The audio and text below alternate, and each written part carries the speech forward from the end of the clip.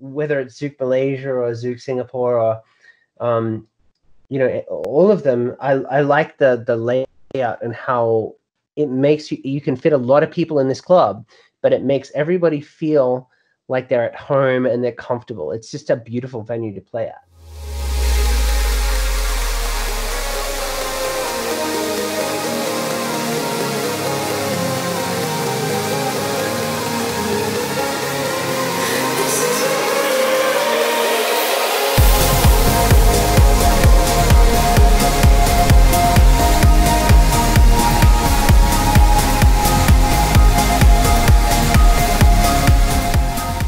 Hey Zouk family, we meet another international superstar DJ, and this is no stranger to the Zouk brand. TyDi, aka Tyson, has played not just in KL but in Singapore and at Zouk Out. Tyson, how have you been? I have been very good considering. Thanks for having me. What have you been doing during this lockdown period? I mean, you're based in the USA, I guess, right now.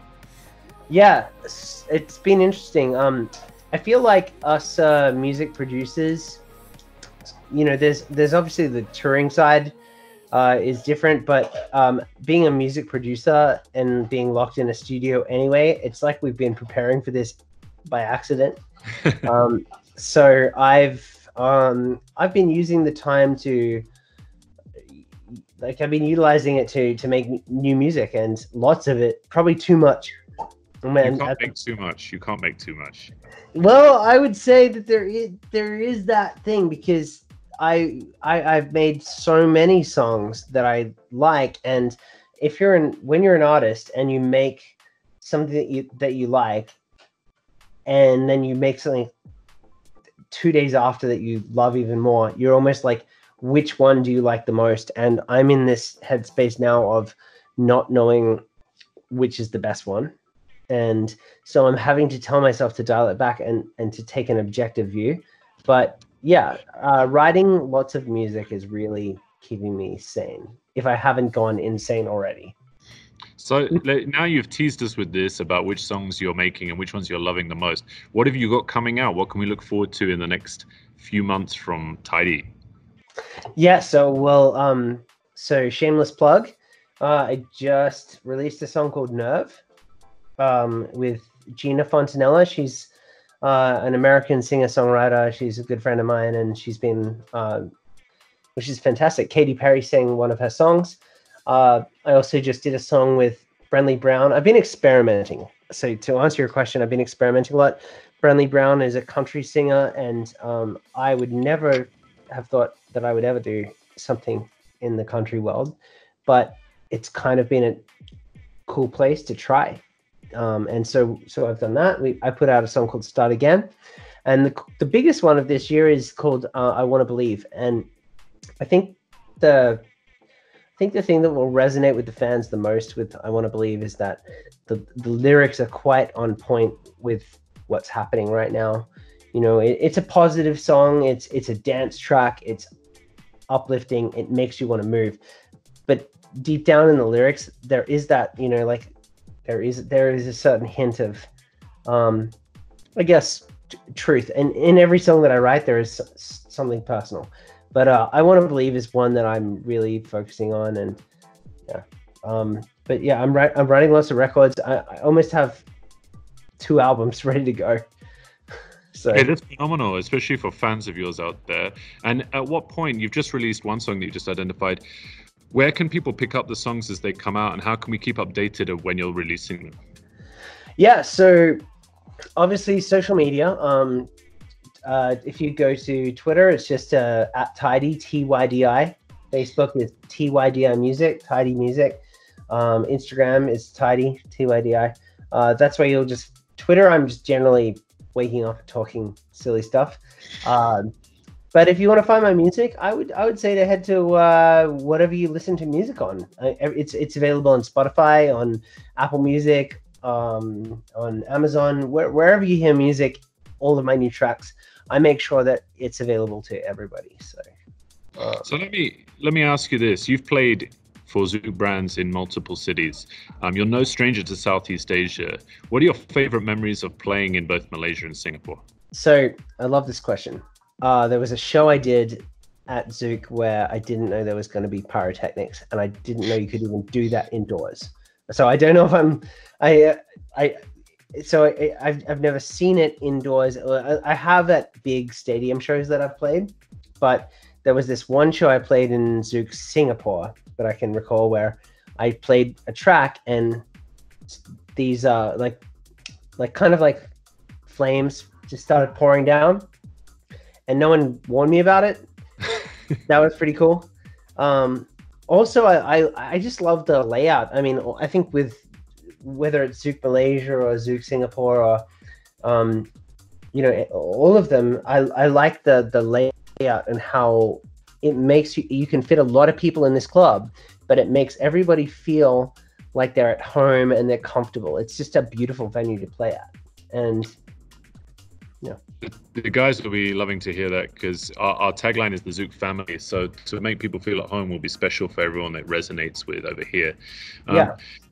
I know for you have a soft spot for Malaysia. You visited here many times socially. Tell us about what your loves of Malaysia are. Obviously the cuisine, you've got to love the Malaysian cuisine, right? Oh yeah. So this is a first for an interview.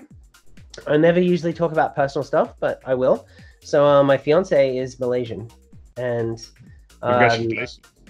Thank you. And so I'm no stranger to Malaysia, because sometimes I head to KL just to hang out and visit family. And I love seeing the Petronas Towers. I love the KLCC. I love the food. I love laksa. My favorite food in the world is laksa, especially a seafood laksa. And I love finding places in KL that are like a little bit that tourists wouldn't know. Sure.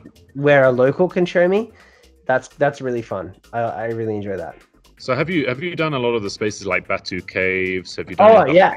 And KL. Batu Caves nearly was the end of me. So many stairs. Yeah, it's a tough one, and it's steep as well.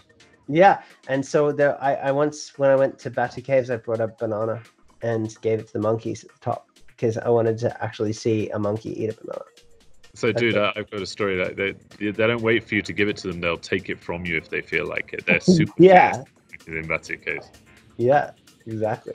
So Batu Caves is fun, and some of the other things. Do you still have the? I know you have the KL Tower. There was kind of a cool area underneath where there was like animals and things that was fun. But I found KL to have some really cool restaurants. And when I was there for a New Year's Eve, there was a fantastic like fireworks display in the middle of the city.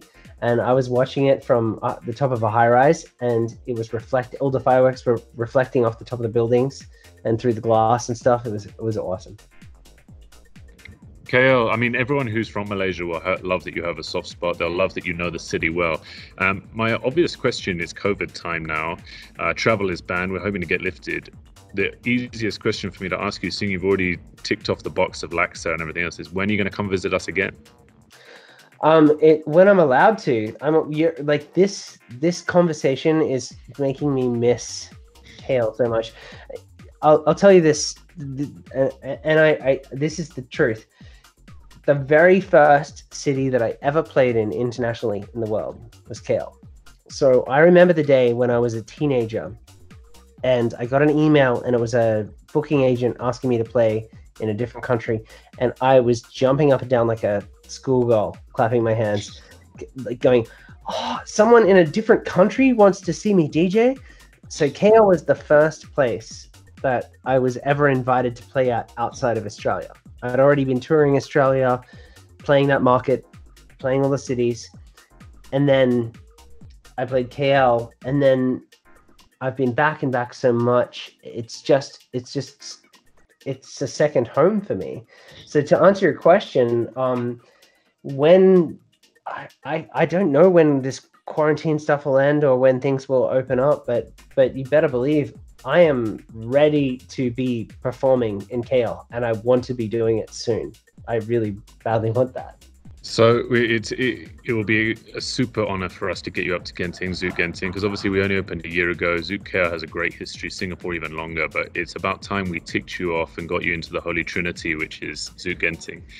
We will be phenomenal to bring you back, and the fact that you love Malaysia will make it even a better homecoming for you. Tyson, look, it's very late where you are. We really appreciate your time. We can't wait for your mix. We're very excited. What kind of things can we hear in the mix? Classics, man. I'm gonna be playing all the classics. So, and when I say all the classics, like stuff that I made from the last 10 years. So, and also some of my favorite songs that inspired me to be a DJ and a producer. So I will be playing a combination of just stuff that I love. I like to say, just like every DJ show, whatever I want, whenever I want. You're a good man. Tyson, thanks so much for your time. We really appreciate it. We can't wait to see you either by the end of this year or early next year. And the laksa's on me. All right. Seafood laksa. Seafood laksa. Whatever you like, my friend. Thanks so much, man. Hey, take care, brother. Cheers.